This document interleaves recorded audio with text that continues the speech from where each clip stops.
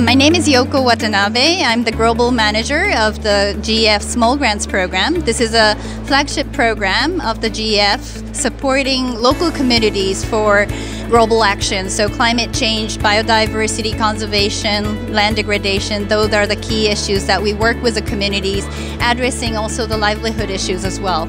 Yeah, no, I fully agree that there is a gap between the scientific knowledge and the decision making, and I really believe that this gap can be filled by really mobilizing communities. Community actually is in the forefront of managing natural resources, and they are the ones who are impacted by climate change. So bringing in those communities, they can really come up with the right solutions and also really mobilize the decision maker to make the right decisions as well.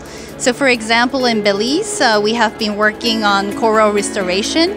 The communities have really recognized that the deterioration is happening and these species are threatened. And by bringing in scientific knowledge, they have recovered these coral reefs. 90,000 of them has been replanted.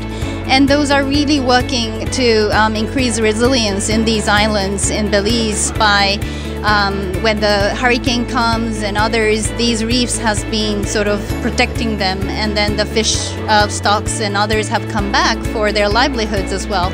So I do believe that community can bring in a lot of knowledge and also really be the broker between the scientific knowledge and the decision makers as well to make the right choice and to make the right actions.